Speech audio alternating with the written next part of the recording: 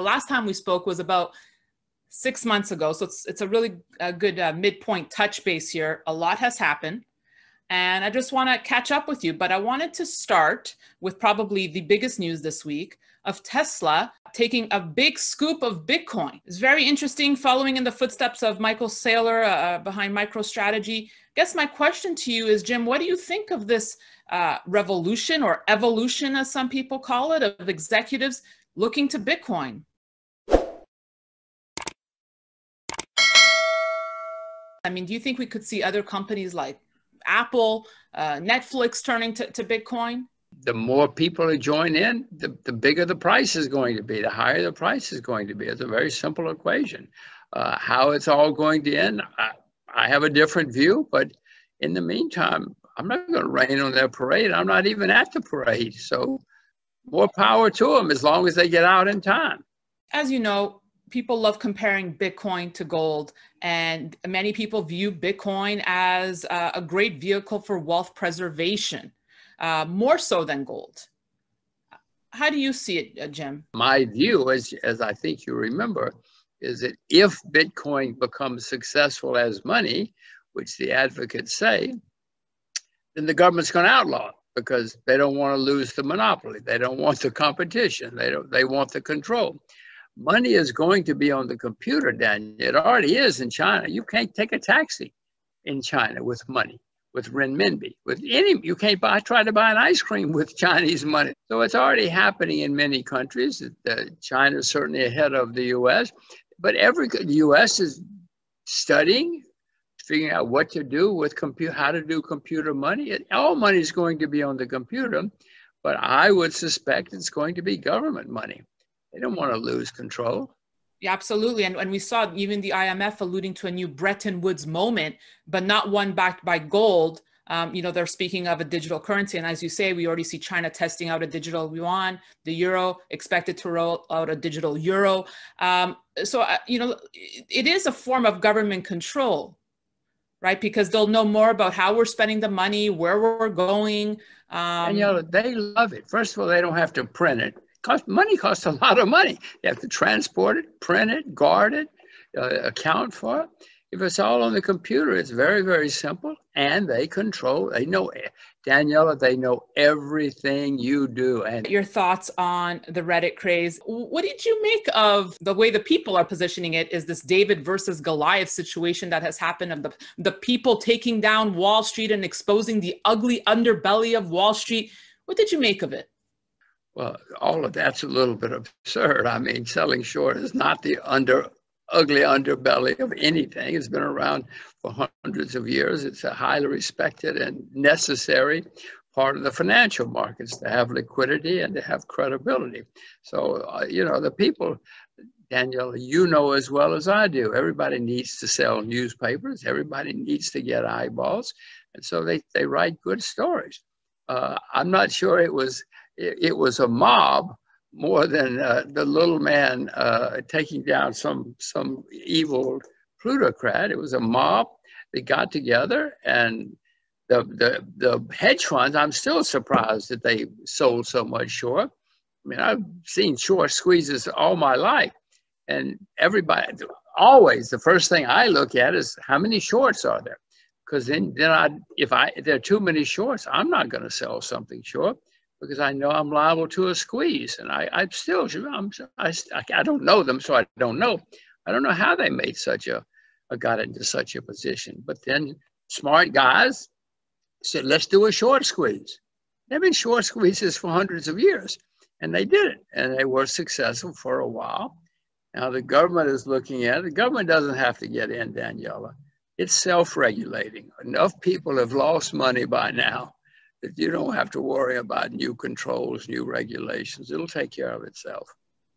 I find that really interesting. It's a new perspective I'm hearing, Jim, because you're right. The media did depict it like, the small guys versus the ugly hedge fund monsters. And it's interesting to hear you say that what hedge funds are doing is just normal part of the game. It's been there for history. It's not something like people are calling it manipulation, what the hedge funds were doing. Wait, selling short is manipulation? Since when? Daniela, the manipulators were the mob. The mob said, let's squeeze, let's have a short squeeze. That's manipulation. It's pretty clear and simple. It's legal. They didn't do anything that I know of. They didn't do anything illegal. But the manipulation were the guys having the short squeeze, all getting it on the internet and saying, buy it, buy it, buy it. I mean, the hedge fund guys are clearly smart, except for the fact that they overextended themselves. I mean, this company, from what I can see, was a dead company. I mean, the fact that the stock went to $300 for a company which is basically out of business because some people got together and manipulated the stock and squeezed it. Why does that make the hedge funds evil? The hedge fund guys were smart and did their homework and knew what they were doing, except they got overextended, of course.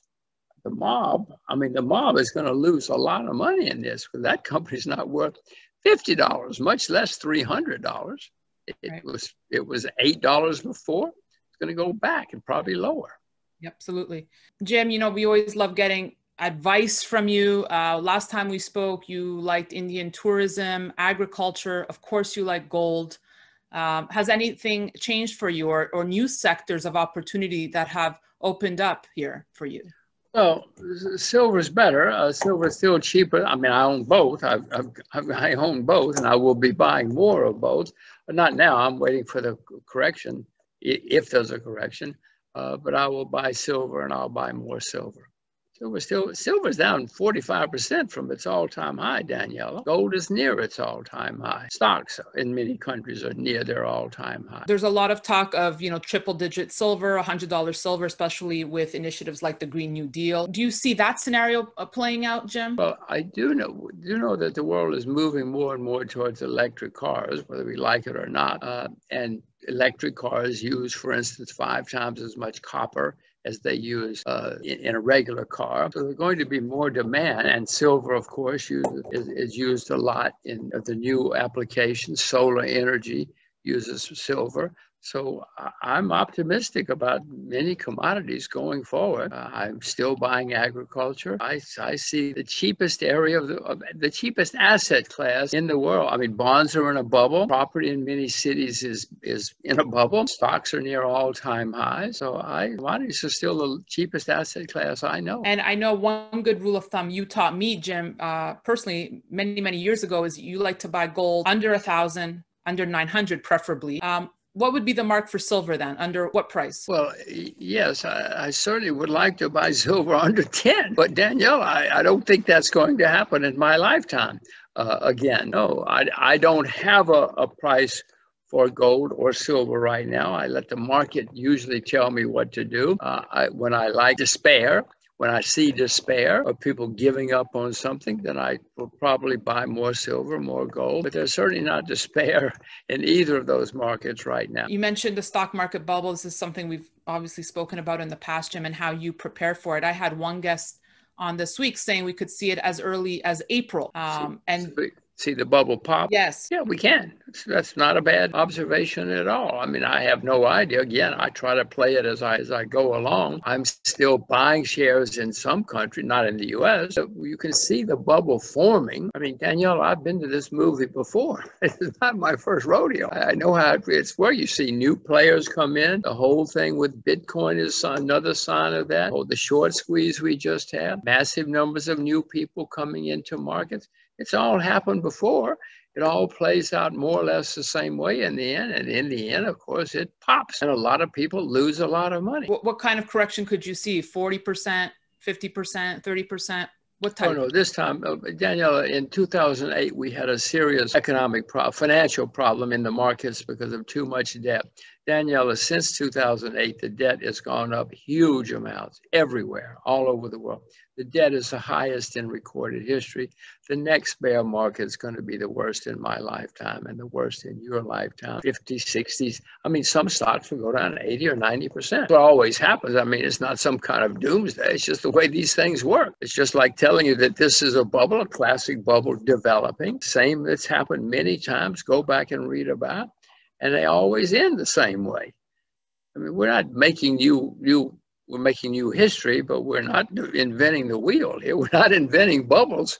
And we're not inventing pops. They've always popped. This guest that alluded to a huge April correction, 40% April correction, said there's no place to hide, not even gold, not Bitcoin, not gold. The only thing he sees safe is cash and 30-year bonds, 30-year treasury bonds. What's safe for you? I never use the word safe in the investment world. I've been around long enough. Some place to hide. Okay, something maybe less dangerous or more safe than others. Well, the only place to hide, of course, is selling short if you know what you're doing, or cash. But you have to have the right cash. You know, in 2007 and 8, a lot of people saw problems coming and they went into cash. A lot of them went into Icelandic krona. And Iceland went broke. You know, so it lost a huge amount of money going into cash. You got to get the right cash too. U.S. dollars. If you're going to ask me which cash, I would say U.S. dollar for the next turmoil. Jim, finally, I want to get your thoughts on this Fed game of chess we're almost seeing play out.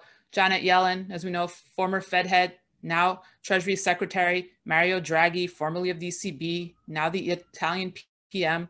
Do you think this is an interesting move of these Fed heads becoming more and more vocal and now in the government? Not good for you and me. It's not good for our kids. I assure you of that. There's this, they all work together. They all know each other. They all think the same way. You now have the Secretary of the Treasury in the U.S. who was a former head of the central bank. I mean, this is all absurd. And they all believe in printing money, and they all believe in borrowing money, and they all believe in spending money. I don't like it. I'm not of that sort, but I'm not the Treasury Secretary, fortunately. Fortunately for me, and probably for them too. Jim, finally, let's wrap with, given the current financial and political environment, just 3 tips you would give all our investors and listeners watching. Well, I would say watch Stansberry Investments. That's all you need to do. Watch Stansberry. Just tune into Daniela's show here at Stansberry Investor. Yeah. Yes, watch Daniela. You get all the answers. I mean, if I were, I told you I will probably be buying some more. I will be buying some more commodities maybe when we get off this show. I will certainly do that. I will probably buy more Russian stocks probably today.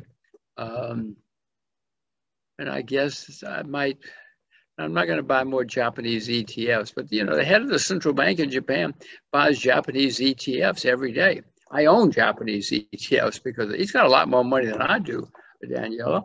And the Japanese stock market is still down 30 or 30% from its all-time high. I would suspect the Japanese stock market might make a new high, or go back to its old highs, which was in 1990. You weren't even born when the Japanese stock market made its previous high, and it may well go back to that. So and America's near its all-time high. So I would prefer to buy Japan than the US at this point.